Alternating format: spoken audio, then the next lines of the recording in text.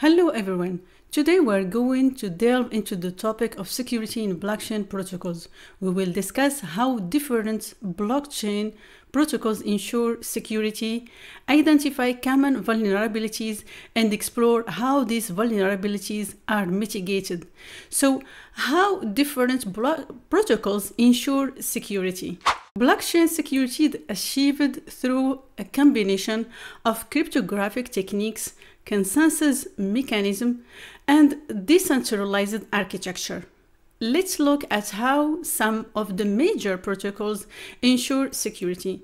In proof-of-work consensus, miners solve complex mathematical puzzles to validate transactions and add them to the blockchain. The computational difficulty of these puzzles makes it extremely costly and resource-intensive to alter the blockchain, providing strong security against attacks. In proof-of-stake consensus, validators are chosen based on the number of coins they hold and are willing to stake as collateral. These validators risk losing their staked coins if they act maliciously, creating a financial disincentive for dishonest behavior. In delegated proof-of-stake consensus, stakeholders vote for a small number of delegates who validate transactions. This voting system ensures that only trusted delegates are chosen, and they can be replaced if they act against the network's interests. And in practical Byzantine fault tolerance (PBFT) consensus, nodes reach consensus through a series of message exchanges, even if some nodes are faulty or malicious.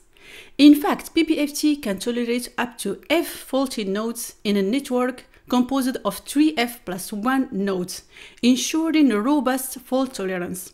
Despite these inherent security features, blockchain protocols can still be vulnerable to various attacks. I will present some common vulnerabilities and their mitigation strategies. First of all, 51% attacks. That means if an attacker gains control of more than 50% of the network's computational power or staked coins, they can manipulate the blockchain. To mitigate this vulnerability, we can increase the network size and decentralization in order to make it more difficult and costly for an attacker to gain majority control. Another vulnerability is Sybil attacks. An attacker creates multiple fake identities to gain disproportionate influence over the network. In order to mitigate this vulnerability, we can implement identity verification and require economic stakes to reduce the risk of Sybil attacks. Another risk in blockchains are in smart contract codes. In fact, bugs or vulnerabilities in smart contract code can be exploited by attackers.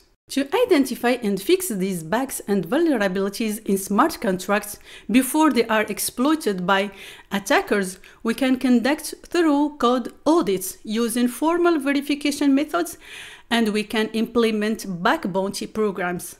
And the last but not the least is phishing attacks by attacking users of a blockchain and contributors.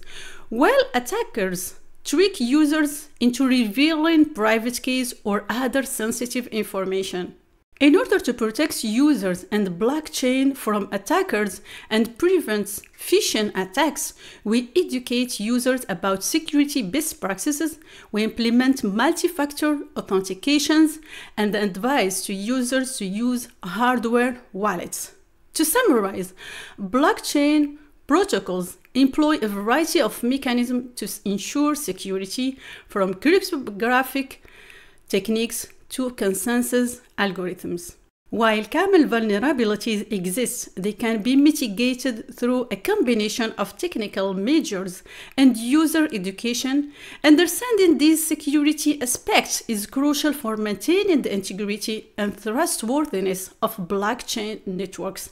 Thank you for joining me today, and I hope this session has provided you with a clear understanding of security in blockchain networks, in smart contracts code, consensus, users, and contributors. See you next time.